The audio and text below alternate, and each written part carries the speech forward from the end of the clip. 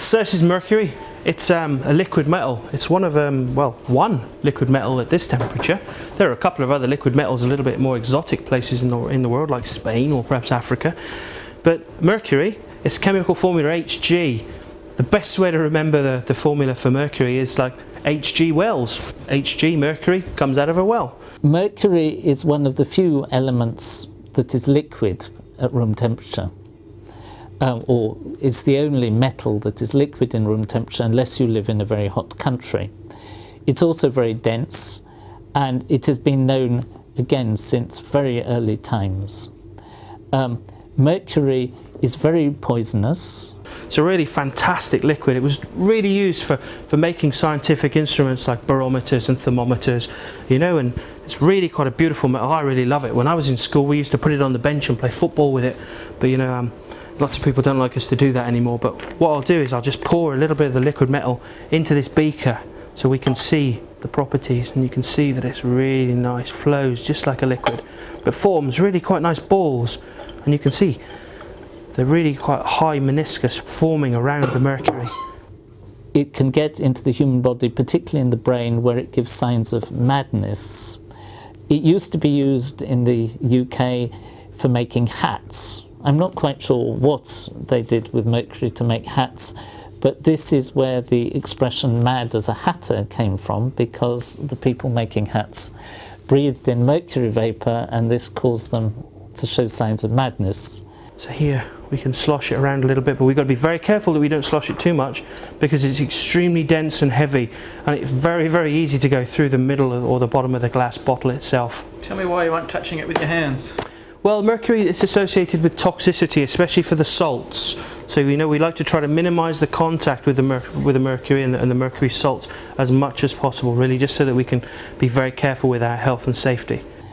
There was a tragic case in Japan in the 1950s when mercury got into the sea from chemical emissions from factories, and the organisms on the bottom of the sea turned them into the mercury metal into a compound that could be absorbed by the fish, and particularly the shellfish, and then the fishermen and the people living round this Minamata Bay started eating these things and got large amounts of mercury in their brain, and I can't remember the number, but several thousand people got very ill and many of them died.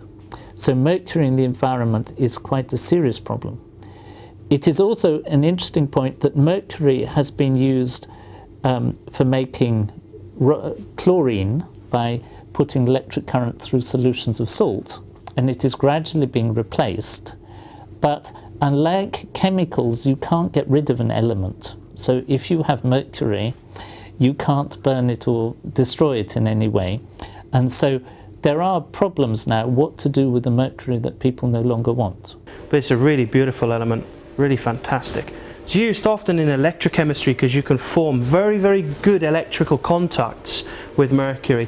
And in fact, many people that might have old telephone or old bells, you know, the doorbells that we have on our front door, inside the bing bong, it's a mercury actuated switch that turns on a magnet and off a magnet very, very quickly. It's really beautiful.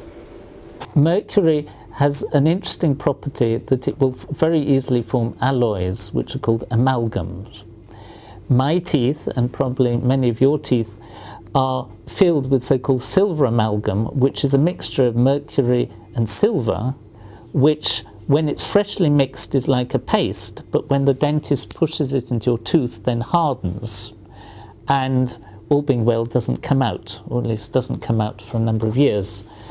But amalgams are not very strong, and many years ago when I worked at another university, mercury was being stolen from the university, from the chemistry department, and nobody knew who was stealing it, until one day the window cleaner was walking out of the building and the bottom fell out of his bucket because he had been stealing mercury by pouring it into the bottom of his bucket and hiding it below the dirty water. And the mercury started to amalgamate with the metal of the bucket.